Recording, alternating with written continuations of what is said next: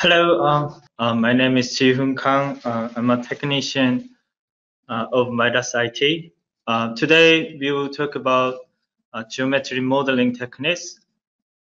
Previously, on 30th April, we had a first lesson regarding on GUI techniques for beginners. We introduced to attendees about a basic interface of MIDAS. Today, we'll draw some structure using various functions to create nodes and elements, and you get to know how to draw the structure using MIDAS.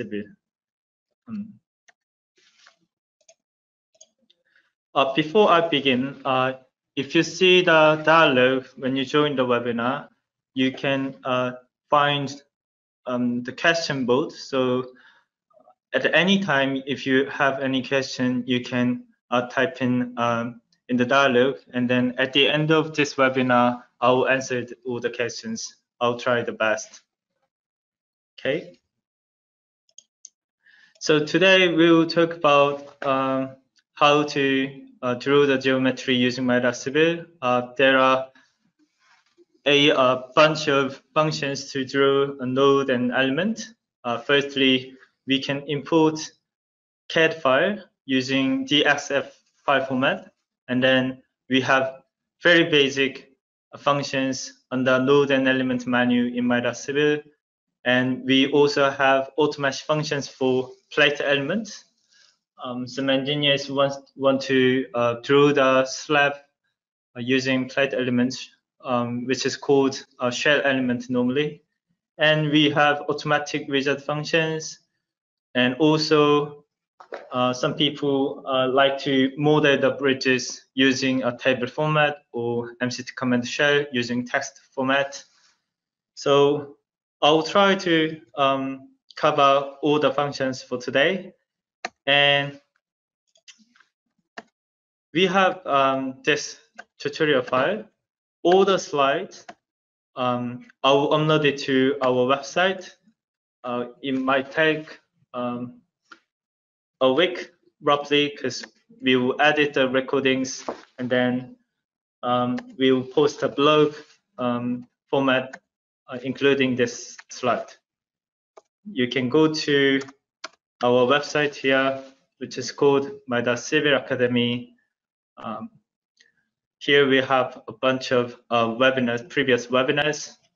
You can click any previous webinar, then you can check what we covered, and you can download the slide, and then you can watch the recordings as well. This webinar as well will be uploaded to this website. Okay.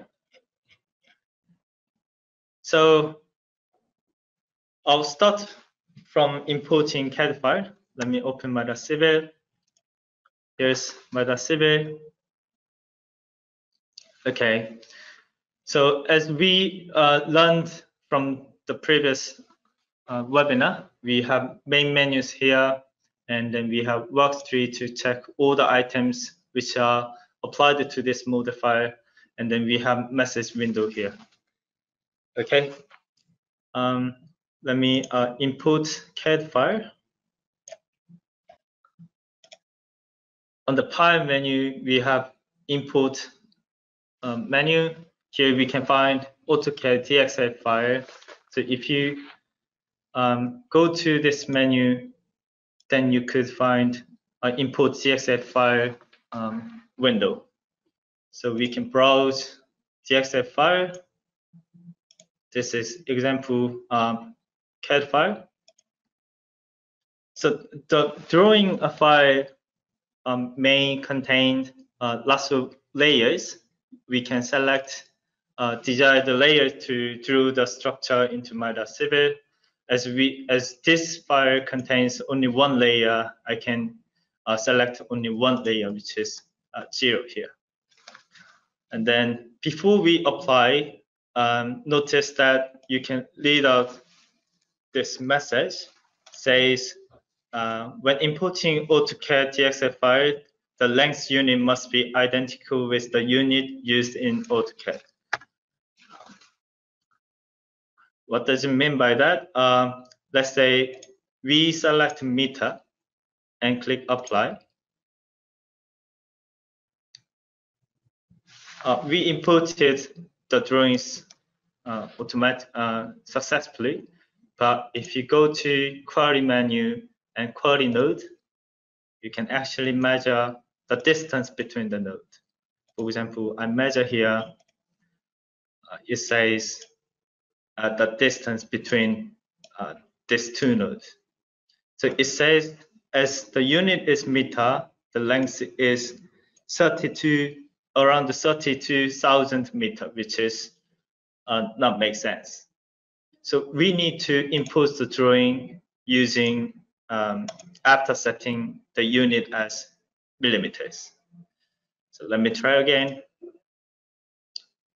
and I'll measure again. I'll click the first node and second node, and it shows distance from distance between the two nodes. So it is showing same value, but as we set up the unit as millimeters, this is 32,000 millimeters. So you should be careful when you import CAD file about the unit. And also, as we have undo button here, you can always undo every action and try again. So if you make mistake, you can go back to before the action, and then you can execute anything again. Okay. So here we can see we imported 109 beam elements and 1,630 plate element. And it doesn't have any material and section thickness information because I didn't define any properties. So let me try again after inputting some example properties. Let me go to material properties, and I'll simply select the material among the database. I'll define two materials, and let me define two sections as well, having different shape. I'll set up 1,000 millimeters for height and width for this rectangle shape. And I'll try importing the CAD file again. So I'll browse the DXF file again, and I'll select the layers. Then, yeah, I forgot to define thickness. I'll define one thickness as well. Let's say 200 mils. Then for the lines or the rectangle shaped polylines, and we can assign material properties and section properties and thickness. Let's try. So here all the elements have #1 material, and all the beam elements has #1 section property, and all the plate elements have #1 thickness. So you can try assigning a different section as well, like this. Now all the elements has a second material and the second section. We can change it again. We can double click, let's say material #2 from the walkthrough menu, and if you drag and drop #1 material to the model view, then #1 material can be assigned. You can select the element partially and then drag and drop, and selected element will have different material, as you can see here. And here's some additional information. You can follow all the steps after this webinar using this slide. As I mentioned, we will upload the slide to our website. So you can download it and you can watch the recordings as well. Here, notice that these are kind of possible type of line and face from AutoCAD, which are possible to import to MIDAS Civil. So line type will be imported as beam element in MIDAS Civil, and polyline type in CAD will be a plate element in MIDAS Civil, and face type as well will be plate element. When you import a curved line, it should be divided into multiple points. Otherwise, it will show the straight beam element in MIDAS Civil. So if it is divided by multiple points, then it will be a curved beam element. Okay. You can make a screenshot or you can download the slide afterward. We will send you the following email, including the link of the web page as well. So don't worry about slide. Okay, I'll back to MIDAS Civil, and then I'll delete everything. I'll start over using node and element menu. To delete everything, I'll double click the node and press delete key. Okay. So the importing CAD file was the first method to draw the geometry, to create node and element. The second is using node element menu. Here we have a bunch of functions. I'll try to cover lots of functions today. So I'll start over from a create node function. So here we can type an coordinate of the first node. For example, if I put the original coordinate here and click apply, then there will be only one node here. On the workstream menu here, you can see there is one node. I'll undo it, and if I use a copy option, let's say I'll copy the nodes. I'll create the node at the original point and then copy that 5 times along x-axis, having 1 meter distance. Then it will create 6 nodes, including the original point. Okay. So as I mentioned, if you go to query menu and use query nodes, the shortcut key is F4 key on the keyboard. We can measure the distance. So the distance between the node number 1 to 6 is 5,000 millimeters. As we copied 5 times having 1 meter distance. I'll change the unit to meter to be more clear. And then after creating the nodes, we can copy the node as well. I'll select everything and go to on the node group. I'll go to translate menu, and then let's say I want to copy the nodes along the y-axis. Y-axis in this way. Sorry, in this way.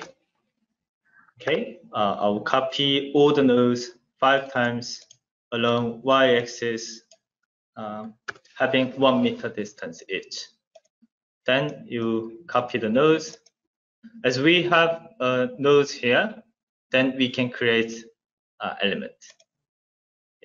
If we go to create element, we can select the type of the element. It can be truss, or it can be tension only, or cable element. It can be compression only, or gap element. We can also make a plate element. I'll zoom it for you. Plate element and the plane stress, plane strain, and also solid elements are possible to be created. So I'll simply show you how to create a beam element. You can select the material and section. If you select the number 1 section and click on the node, then you assign the first section and first material to the element. If we select the second section and create the element, it will have a second section. Also, we have here we have intersect option. So if it is ticked, then you intersect element. You will divide the element by the node. I'll try creating element without this option. Then with the first section, then you will not intersect element. What the difference is so you can display the element number. For the first line, we have 1, 2, 3, 4, 5 elements here. For the without intersect option, we have only 1 element. That's the differences. Okay. So let's say after creating the element, you want to intersect this element by these nodes, then we can go to here, intersect element menu, and then create the element and click apply. Sorry, let me try again.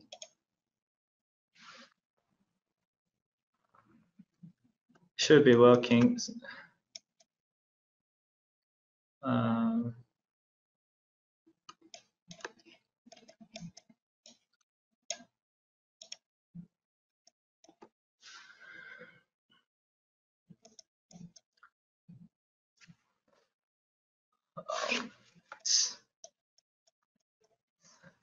Sorry, I'm not sure what is wrong with this function. Let me try again. Let me merge this element. Now it is 1 element without removing the node. And now it shows only 1 element. I'll intersect this element again.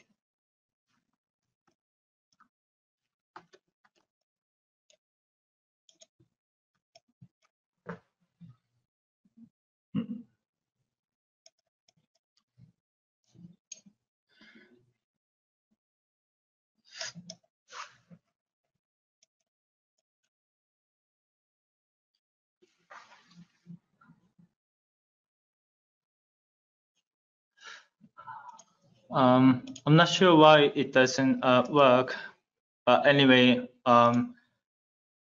otherwise, if it doesn't work, we can use also divide menu. That doesn't really matter. We have various functions for different purpose. So we can divide the element into 1, 2, 3, 4, 5, 5 elements like this. So it is same for the intersect and divide element. Those work same.